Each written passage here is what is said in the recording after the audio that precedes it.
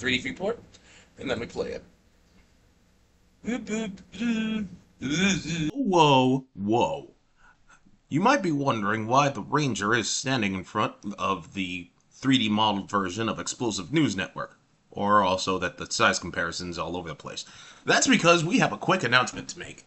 Mad Hen House has, well, not recently, split up into 4 different channels. You have Mad Hen Plays, where you have all the Let's Plays, they're going to be exclusively there. The Hatchery, which has the Slab Lounge podcast and any rant. Mad Hen Animations, where all of our animations are going to be stored, and the base channel, where, the tutorials and shit are at. If you like what you're watching, please hit that like button, subscribe if you also enjoy this unscripted nonsense, and don't forget to share, because if you don't do any of those things, keep in mind, I'll find you, and then I'll verbally pee on you. Alright, let's do this. Welcome, game developers and modders, to Doug Teaches Blender. Yes. I know I said last week that I'd actually, color this in with Yuka Paint, but then I figured you already saw the Yuka Paint tutorial in action, so I'm gonna create some water. To do that, what we need to do is first we need to add in a plane. So let's add a plane. Plane, where the hell are you? There you are.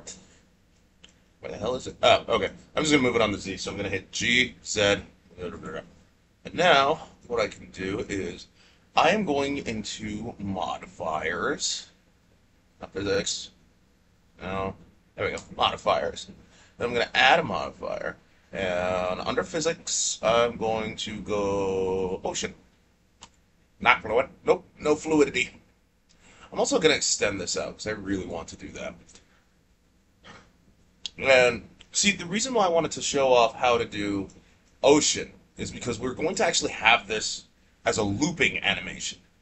So to do that, one of the things we could do is, so the resolution and the render, I'm just gonna up to something like I want to say 20 a piece, and then what we can do is under waves. Yeah, we gotta screw with the time and the scale. Size we can just okay. So to do so we want to make sure this thing looks hecka realistic. I mean, where's the timeline? Ah, that's a good question. Huh. That's weird. What the hell's the timeline? I'm just gonna go back. Maybe it's in layout. Oh, yeah, there it is. Alright, so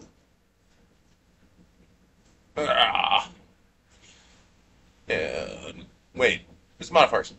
Modifiers. There you are. So now I'm going into time. Uh, yeah. So I'm gonna keyframe this at 1. I'm gonna leave it alone at 1, and then I'm gonna go to the end of the timeline. I'm gonna up this to 10, and I'm gonna keyframe that. So, but here on scale, I'm gonna leave this at 1. Oh no, I'm gonna put this at 0. Excuse me. Put this at 0. I'm gonna keyframe that, and then is it shift right? Yeah. Put this at something like 2. Yeah.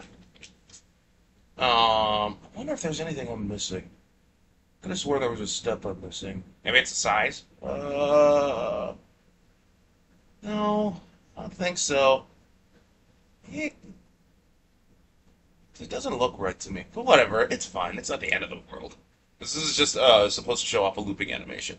So what we need to do now is we need to duplicate this in order to have it looping properly. And then what we need to do is we need to make sure we need to double this and we need to revert this. So let's do that now. I'm just going to click on this little arrow to collapse everything. Then I'm going to click on this drop down here, right here, and duplicate it. So this way we can just, yeah, screw that simple. So under generate, I'm going to click that, and I'm going to click on displace. And then from time, I'm going to double this. So that means I'm going to hit shift left to go back to the first keyframe. I'm going to go here. Oh no, I don't need to screw with that because it has to start from 10. So I'm just going to keyframe this here and then shift right. I'm going to double this, 20, and keyframe that. Boop. Do you want to screw with the size? Not really. I mean, how do we want to do that? That would make the ocean small. That's stupid. Anyway, here we got to revert this back to whatever, to 2-0. So I'm going to keyframe this at 2, and then what I'm going to do is I'm going to keyframe this, but this time I'm going to revert back to 0, and boom. Should I do 1? You know, I'm going to do 1. Yeah, I'm going to do 1. Boom. Ah. And then here, I'm going to do the same thing. Well, yeah, I'm good. No, it's fine. You sure? Yeah. Now, it's not going to be fully... What I mean by that is, if we come to the end... I'll go to the end. We see it's not... It stops. We don't want that. We want this to loop. So in order to do that, we have to go up to here. But it is here, right? Yeah, we got to go to... Graph editor. Now, if you can't, just select the thing. Probably not. Have to select the thing. Graph editor. Where are you? There we go. So as you can see, we see all the nodes. If you don't have them, if you don't have them highlighted, just hit A, and all of them will be highlighted. And the reason why we're doing that is because we have to make sure this is a linear interpolation. So there are two ways I usually like to just right click and go to interpolation mode, linear, and we have everything set back to linear. So let me just go back to the 3D viewport, and then we play it. What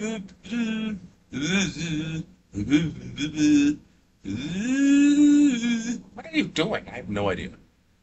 That's a pretty shit loop. It's fine. Besides, so what we could do now is... Hey!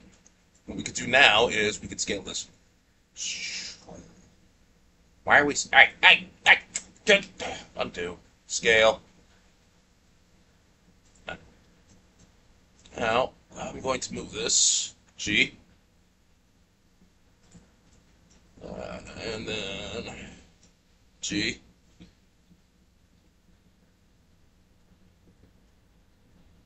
And then G, Z.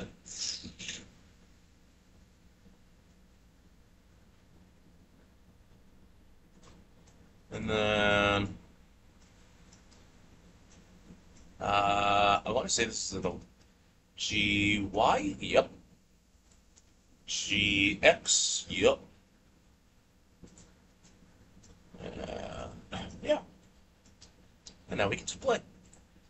Nice little looping thing. Except, are we gonna shape this? That'll happen next time. Oh, really? Yeah.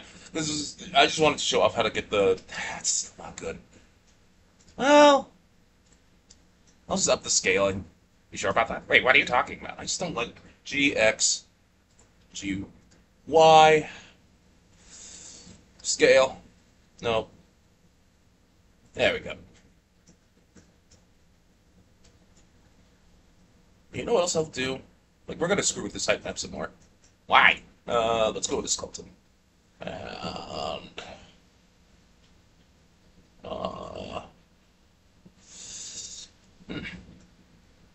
What are you doing? Just bear with me here.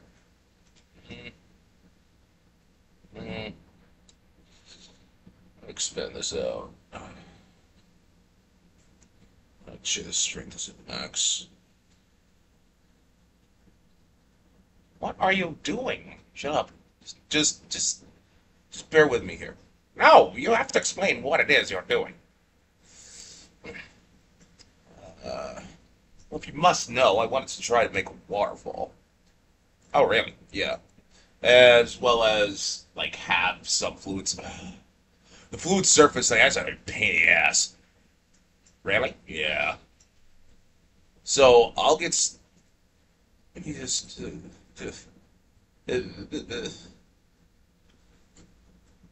and that kind of looks like a huge nut. What? Anyway,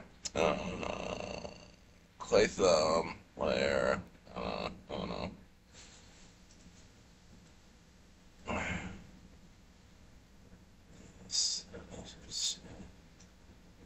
What the hell are you doing? All right, like this will act as a waterfall. Are you sure? Yeah, just for shits and giggles. Because that means we get to fuck with particles as well as do something with fluid surface. Oh, so what are we done? Well, for now, yeah, because next week I still have to show you how to texture this fucking thing. And that involves, what, you're going at, yeah, just go to Yucca. No, this actually calls for the node system to be used. Oh, you're actually going to use the nodes. Yes. Yes, I am going to use the nodes. And then what I'm going to do is essentially show how, because one of the, because, what's that? It's, so this, if I hit, let me get rid of that. Let me get rid of that. Rather, let's just hit J, because that's the, J. What's, wait, what is bug tie? That is how to get foliage up and running. And I downloaded one of the free asset libraries that Blender has to offer. And I'm just gonna show off how to like place vegetation in your terrain. So that way, yeah, you just do all that. Ah, well, that's cool. Yeah, but that won't happen. But that won't happen for a bit. So in the meantime, like seeing as how I got the fluid surface, the ocean thing up and running, we can pretty much end it here, narrator. And there you have.